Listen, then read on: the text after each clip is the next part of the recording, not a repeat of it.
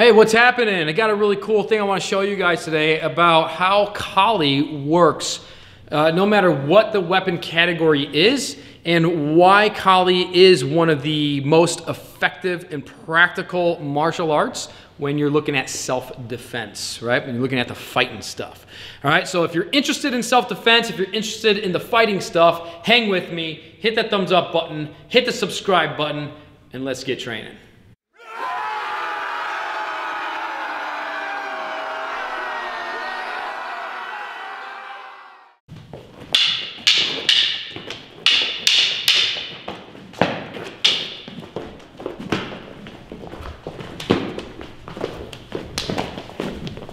Boom! So what are we looking at right here when we're in the flow of Kali?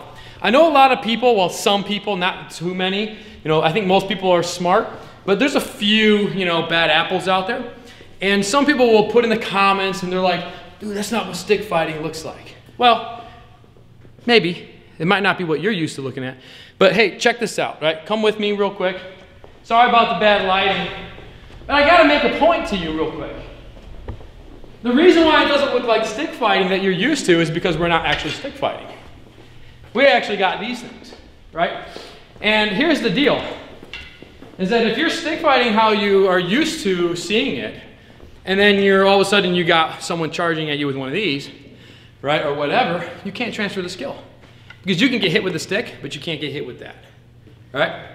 You can pretend and try to ignore the shot with the stick when you get hit in the face or something like that with a stick. But you can't ignore the fact that you got hit in the face with this. You won't even have half your face anymore. All right, so we need continuous principles that transition from weapon to weapon, right? And that's why you're looking at it. That's why we move around the way that we move around. So I've seen some comments out there like, dude, this isn't stick sparring, this is stick fencing. Have you ever been to a fencing class? They will rip you apart, right? There's a reason why they're Olympians. So from here, right, here's the main thing though, here's the main thing. Besides all the footwork and the quartering and all that stuff, right, let's take a look at some of the main principles that we're always looking to apply, regardless of what we have in our hand or absent of, all right? And this is right here what makes Kali so brilliant, all right? So from here, what is the main thing that we're looking to do, right? Where a lot of martial arts are coming in, he strikes at me, he's trying to hit me, I'm gonna block this, and there's a big passive thing. In Kali, we change the psychology of the fight. When Ali, if he tries to hit me, what I do is then I go, boom, and I take his hand out, right? So from here, go nice and slow, I go bang, and I smash that hand, or with that blade, I remove the hand. Okay, this makes a whole different psychological presence that you're bringing to the fight. Instead of being passive and being like, oh no, he's gonna hit me, now everything is a target. Anytime he starts striking, he can strike as wildly as he wants. I just go hand, hand, hand, hand, hand, hand, hand. It doesn't matter. I'm just gonna take the hand. Because when I break your hand or cut it off, you're not gonna be fighting anymore with it, right? So the cool thing is that if we learn that on the stick, or really on the sword, we do the same thing right here with the knife, right? Nothing changes. I don't need to sit there and just go into this block and kind of feed type of stuff, right? Because even if I get this and I thrust him, right, he's gonna react, he's probably gonna, or you're just gonna pull that down, cut me, and I gotta fight maybe, well, if you live here in Chicago, we got flash mobs, so you might have to fight 15 to 30 more people, right? Work your way out. You should come hang out with us, man. It's a ball over here, right? But here's the deal, like anytime that he's coming after me, right, I just start to cut that hand. I look for the hand, boom, boom, boom, boom, right there. So the reason why it's starting to look all like fencing, not quite like, oh, that is not how people knife fight. It's simple, because this guy knows how to maneuver. He knows how to move. He understands footwork. What am I gonna do? Stand still and he knows what he's doing?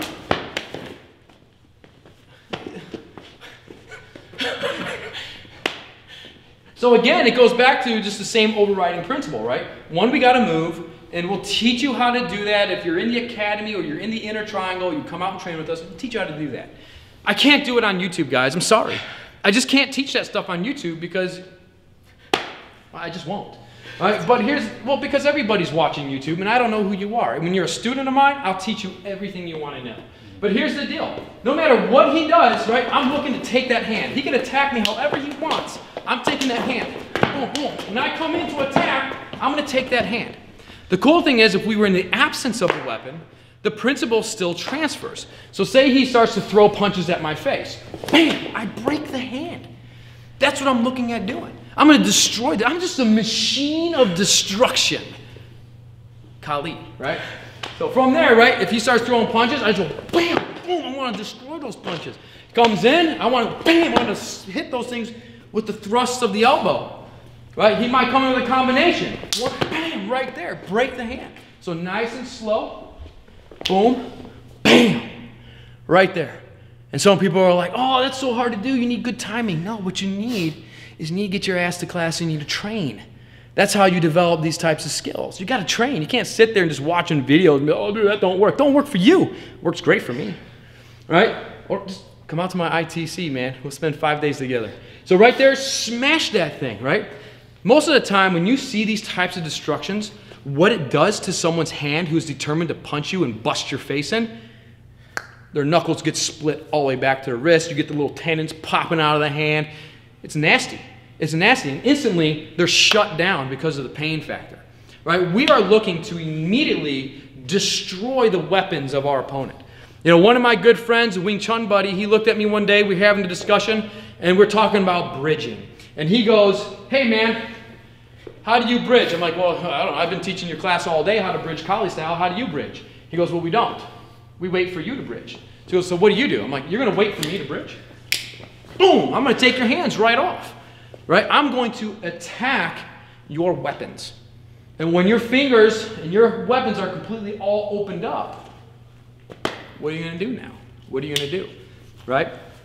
Look, if you don't like the way that sounds, if you don't like the fact that you want to sit there and complain and whine that Kali, oh, you guys using your weapons, look, man, it's not our problem. Right? This is what we train for. We train to be able to handle multiple situations. If for some reason he's got his guard up, he's waiting for me, I'm going to smash right through that guard. Right? Dude, Spartans fought the exact same way. Push forward, hit the shields, and clash, and go, and drive them back to the cliffs. Right? This is how you win. This is how you win. You drive through. But you're using the same principles no matter what you have in your hand or in the absence of. So when I'm learning how to train with this knife, I'm learning the same thing as a pen, a pencil, a wrench, a screwdriver, whatever you want. Because you understand weaponry. Right? I could have something long, I could have something short, or I could have nothing at all. Destroy his weapons. All right, what do you think about these principles? You think they're intelligent? Do you think they're impossible to pull off? I'd love to hear your feedback, your comments down below, and yeah, dude, I'll read every single one to them. I may not respond to them, but I do read every single one. I try to get to as many of you guys as I possibly can.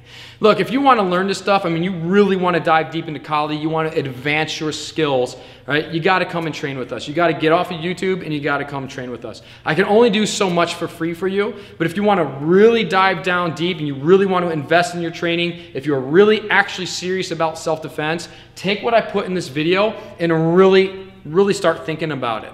All right, because when you talk about self-defense, I did a poll on YouTube here. Over 70% of you guys answered that you're training for self-defense. So if you're making things more complicated than just taking one principle and overriding it over everything that you do, dude, you ain't training for self-defense then. You're just training for a bucket of knowledge so you can show off you got all this knowledge to all your buddies. But if you're serious about building your skill, you really want to do that, you got to come train with us. You can get into the academy. We got a great, massive library over there. If you want to pick it up even more, you want the top tier training of what we do here, contact me and we'll see about getting you into the inner triangle. It's not for everybody, but maybe it is for you. You can always join us. You can head on over to KaliCenter.com. We got lots of seminars coming up all throughout the year. I'd love to train with you. I'd love to answer your questions for you in person. All right, let's just get training, have some fun, and work on developing some of those skills.